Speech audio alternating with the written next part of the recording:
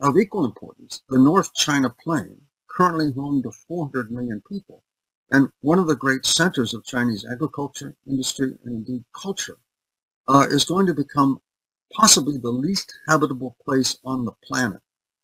Beginning in around 2060, 2070, the North China Plain is going to experience the first of 5 episodes of wet bulb temperature of 35 degrees centigrade. Now, what does that mean? That means that the balance of heat and humidity comes together so that a healthy human being, seated, not working, not moving, is dead in 6 hours. All right? And then there are going to be hundreds of incidents of extreme heat. So as China is battered by climate change, one of the core centers of its population becomes less habitable. There will be great population movement in China. China is going to withdraw its resources and its military forces inward and have to deal with its own climate change. Great. We're gonna have to stop there, Professor McCoy. More brothers. And when I've just heard this because listening to RT, and I may play the whole entire video because it's actually interesting talking about the shift in global dominance. But right at the end, he mentioned something about China, but it could have ramifications all over the world. He was talking about the High China Plain, and it's going to suffer what they call wet bulb culture. I didn't understand what he said because it wasn't pronounced very well, so I actually looked it up. But actually, it's quite interesting because he said at 35 degrees Celsius, in 100% humidity, any human being will be dead within 6 hours.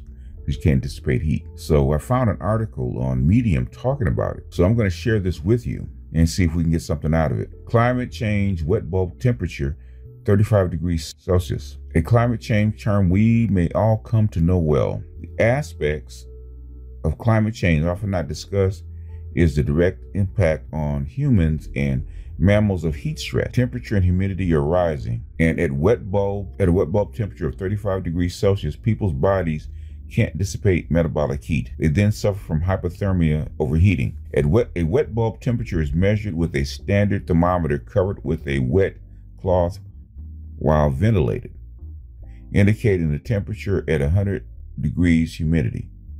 Wet bulb or temperature wet, TW, is a measure of temperature and humidity combined.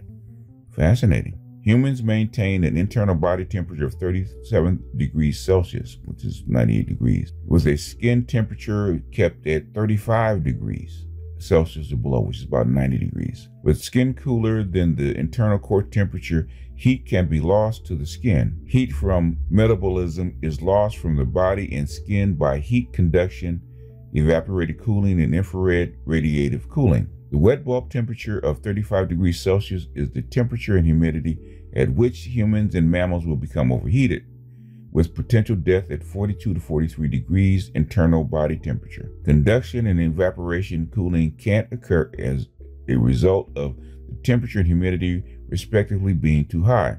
Wet bulb globe temperature, WBGT, is another index for measuring heat stress. It is often used in industry and includes the other factors of the amount of physical activity, the environment characteristics, e.g. sun angle, cloud cover, and the clothing worn. TW has been chosen here because it establishes a limit at which these other factors, including WBGT, are ineffective. The highest wet bulb temperature reached anywhere on Earth is about 30 degrees C.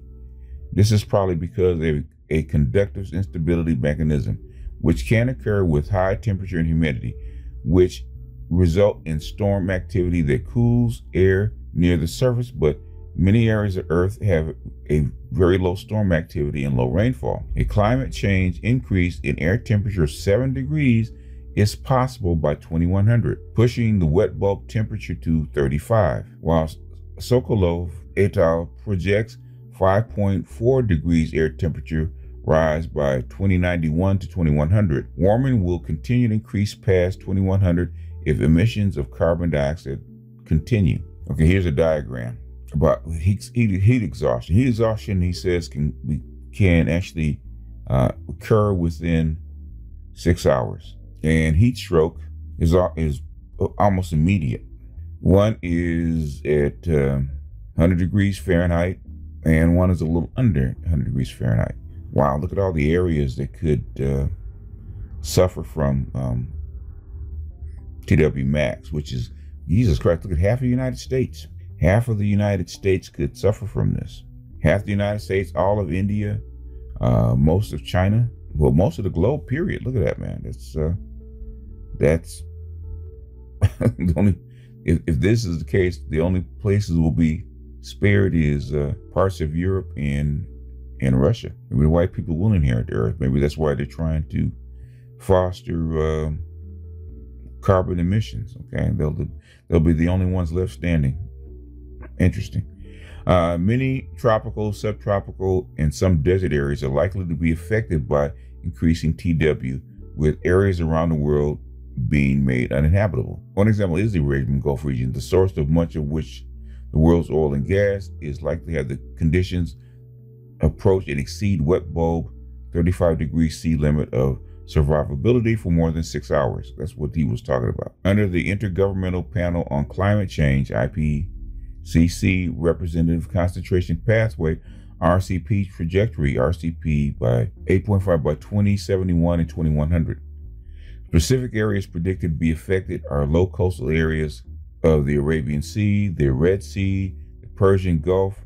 In the boreal summer, July, August, September, warm northwesterly winds from Turkey and Iraq blow across the Gulf, gaining moisture and increasing the TW in many Gulf cities, Abu Dhabi, Dubai, Doha, Bahrain, and Bandar Abbas.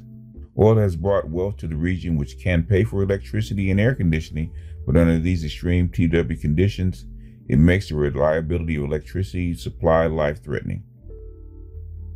Other countries are not so wealthy, with many poor not able to afford air conditioning, such as Yemen, the Yemen coastal region, and the cities of Al Hadida and Aden. They're expected to reach TW of 33 degrees in extreme years, which could lead to death in children and in the elderly. Regions vulnerable to increasing temperature and humidity include Southeast Asia, southeastern United States, Northern Australia, Southern China.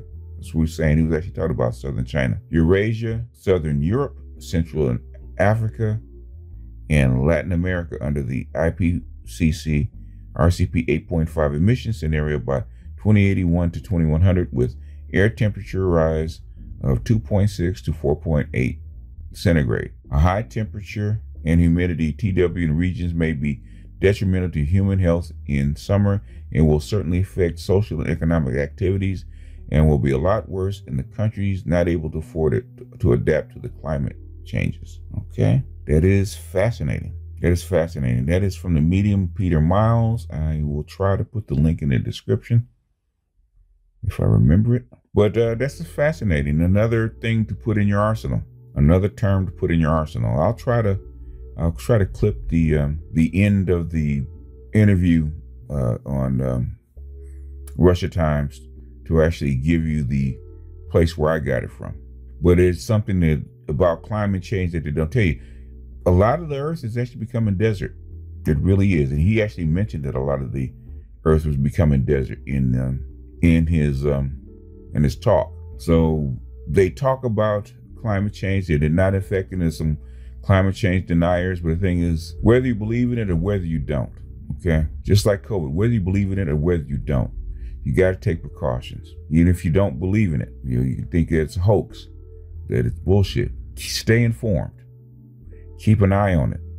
It may or may not be viable, but I can tell you in California, if they didn't spray these goddamn clouds, man, California would be a freaking desert, okay? California's going through its worst drought in 1,200 years. I have never seen it this dry. You know, I've been living in Cali, man, for, God, it's got to be 57 years. I've never seen a streak of dry weather like this. So something's up.